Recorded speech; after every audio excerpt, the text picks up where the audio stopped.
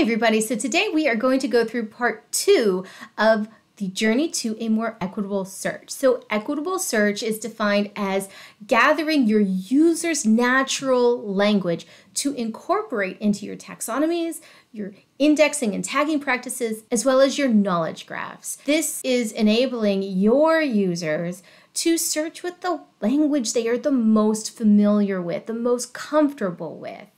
And that has been shown to increase the satisfaction and equality in the type of search that we are all conducting at our institutions.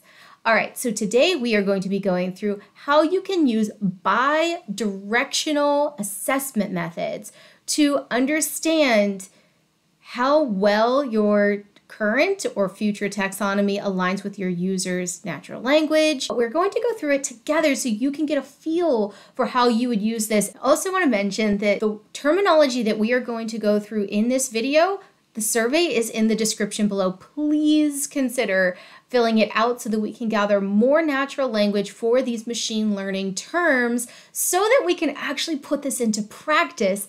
Okay, so with all of that out of the way, let's go get started. We are going to do the first section that is going to be focused on the more automated approach of extracting users' natural language.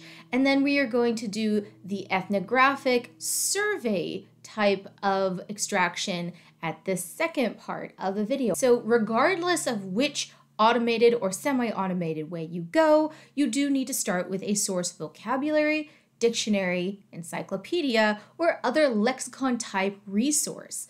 You can also use full text extraction, but this isn't necessarily the natural language. If you use something that is more discourse based, like a Yammer feed or maybe a group chat, or perhaps something like Twitter, but again, be careful if you're using something like Twitter, that is absolutely more linguistic and natural because it is the natural discourse. So that's probably a good one to start with and try out. But again, be careful which source you're using if you go that direction. Other lexicon sources, of course, are controlled vocabularies. And for this exercise, I actually used the Encyclopedia of Machine Learning and Data Science. The second thing that you need is you then have to gather the terminology and definitions that you want to use. This is something that is more project-based. You want to focus on one piece of your taxonomy at a time. When you are gathering the terminology controlled, you want to make sure that you get something that is going to have some kind of text to it, whether that's a definition, a scope note, something of that nature. In this case, it's an encyclopedia. So if you are going the more ethnographic route, you will want to create a survey. And we are going to be going through that in the second part of this video. And you will also hear the questions I asked, the kind of interpretations. That is more of the interview style of the survey. You don't always have to do that. You can just do a straight up survey. And if you are going the more automated way, you are literally just going to grab the definitions and the terminology that you have from step 2, and we are going to put it into a text extraction tool. And in the spirit of this video series, I am not going to be using anything that is code heavy. I am going to be using an AWS tool that you can all go and sign up and use for free to try this out, and it is called Comprehend.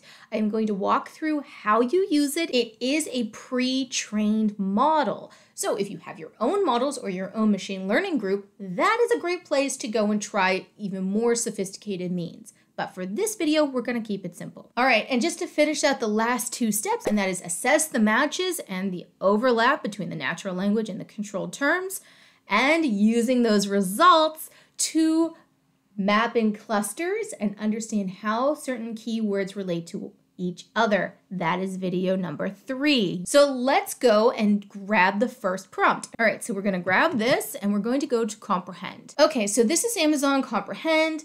If you want to use it, there is some free testing that you can do. So you just have to sign up for free and go and try it out. So we're going to launch this. All right, so you want to make sure you're in the real-time analysis area over here. We're going to go down and we're going to use the built-in models. These are neural networks and a lot of other data that Amazon has put together to train its models. So we're going to take this input text that they have a sample and we're going to get rid of it. And we're going to add our own. and then we're going to hit Analyze. Right now we are on the Entities tab. So these are going to be more of the keywords, not key phrases. So you'll see there is a confidence level next to it. It gives you sort of the data type, and it also tells you what the entity is. So you can see these aren't that great.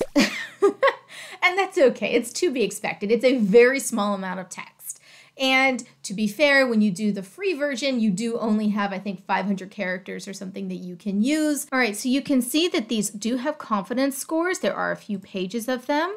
And so you can gather these and do additional testing either through triangulation, where you test on 3 different text analytics tools, or you test on the same analytic tool with 3 different definitions for the same concept. All right, so in this application, you are going to gather these terms and you are going to set them aside for the assessment portion. I'm going to go over the assessment portion after we look at the survey. And the reason for that is you will do the assessment the same way, either doing whether you did the automated extraction or if you're doing the survey approach. So when you get to that first prompt, extract the keywords, and we're going to talk about what you would use as your preferred label. Frankly, the whole point of equitable taxonomy is whatever you came up with is right. And I don't even know what you put in there. So this is not a test. All right, so let's go ahead and start. I'll kick it off. And so when I was looking at this, I saw, I pulled out Boolean. I found things about constraints and rules, a lot of things about rules. So I was thinking it was something about rule generation. Yeah, I had a lot of ones with the word rule in it. If-then rule. I put association rules in there because it's the opposite. I put ML technique in there.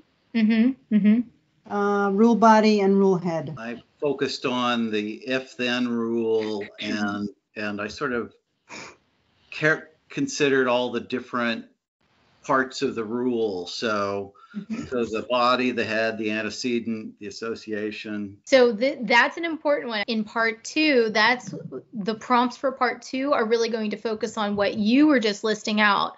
So we'll talk about what is the difference between a property and a relationship, right? Because what you're describing sounds more like these are related topics, whereas I think some of the things that was coming up with sounded more like properties or characteristics of the actual thing.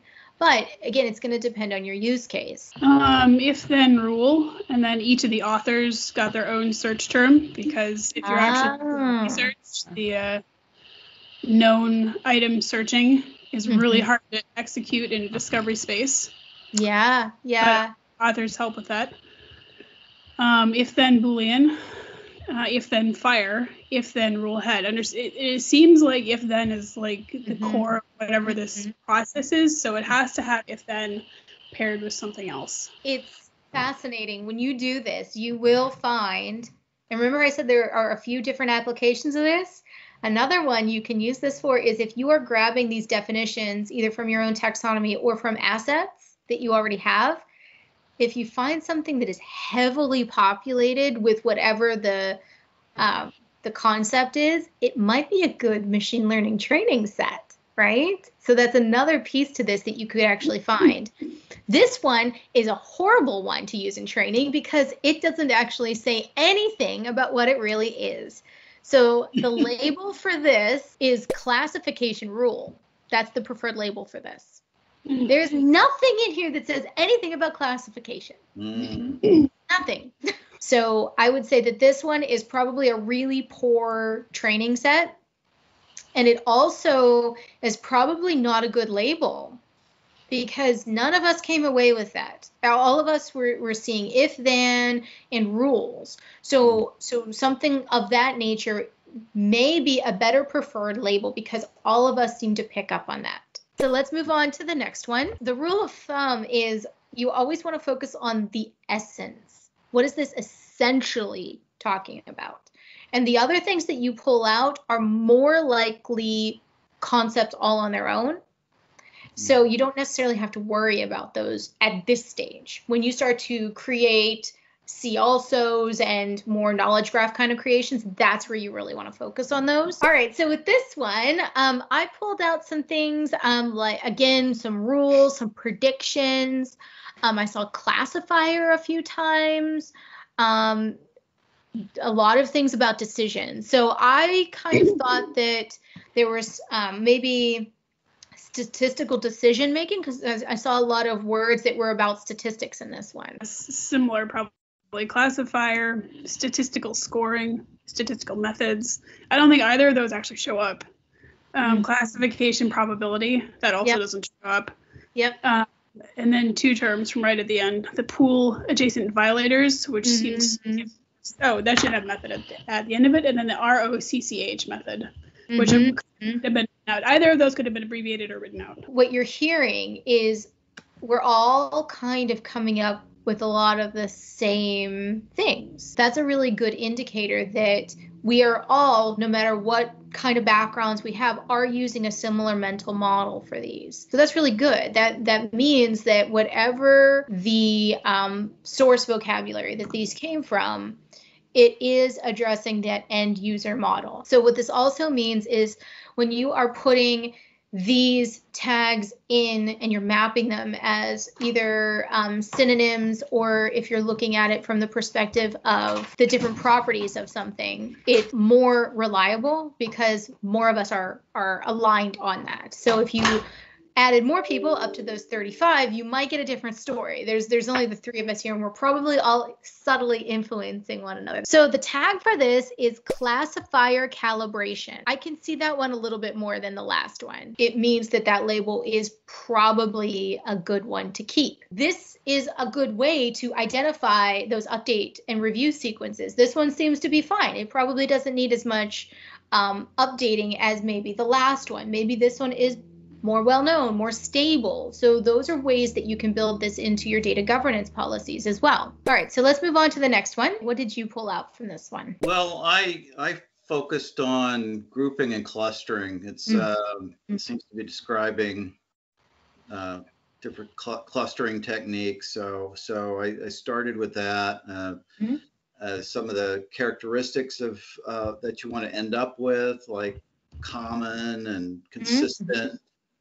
And the fact that they evolve and their dynamics. Yeah, similar. I have incremental clustering.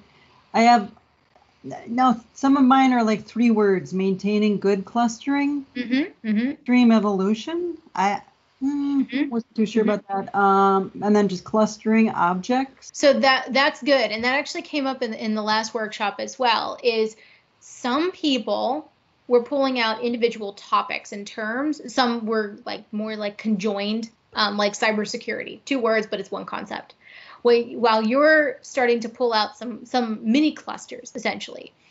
And what you can do is, based on the other folks that are doing this exercise with you, if people do tend to use more topical tags, or if they move towards more like these sub clusters, that gives you an insight into how their mental model is working, right?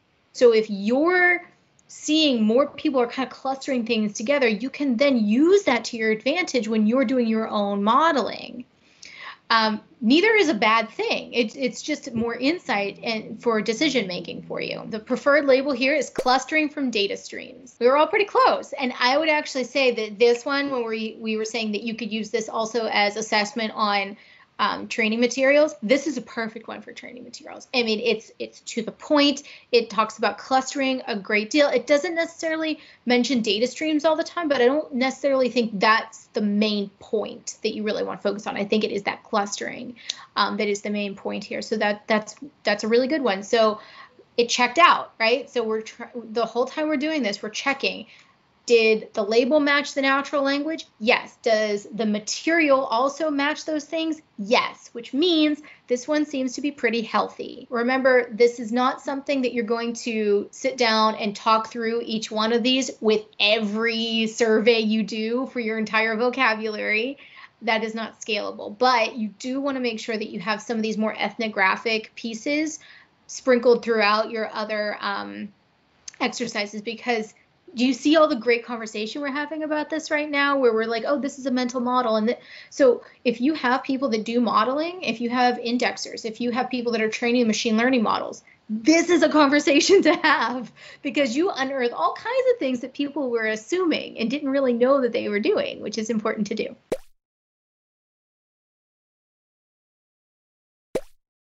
Let's do prompt 5. I'm using these descriptors like class member learning, Oracle complexity, non-deterministic algorithm, then sort of how they're measured. So mind change was some kind of measured number of queries. No, I don't know how those things necessarily relate all the time. Yeah, I'm with you. So when I was looking at this one, I certainly started to pick up on more of those unique keywords, you know, so like the different types of algorithm.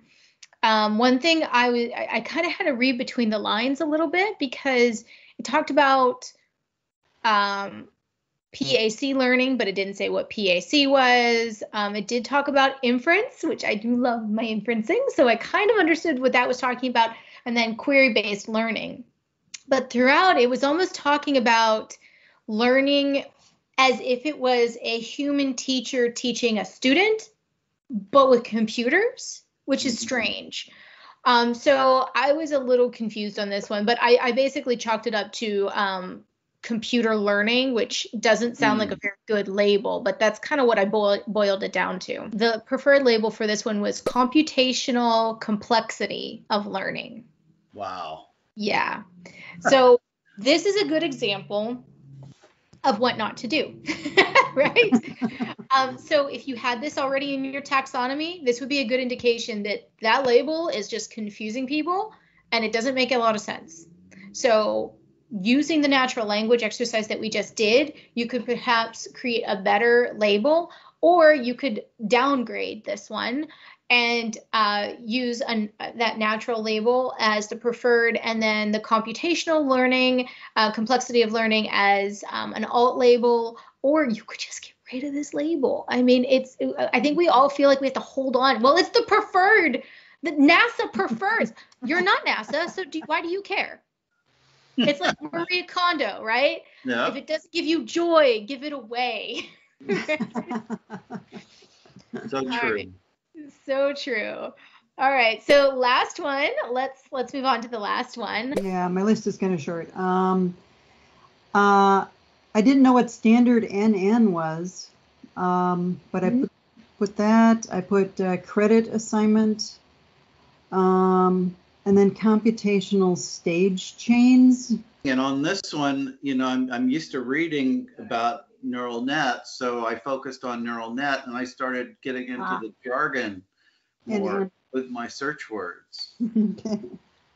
Well, and there is the rub, right? So I like this one. I use this one as an example because it does not say anywhere what NN means, anywhere. And that is not a typical acronym. I think most people just write out neural networks. The other thing is, with that being said, throughout, I would 100% would have tagged this as a preferred with neural network.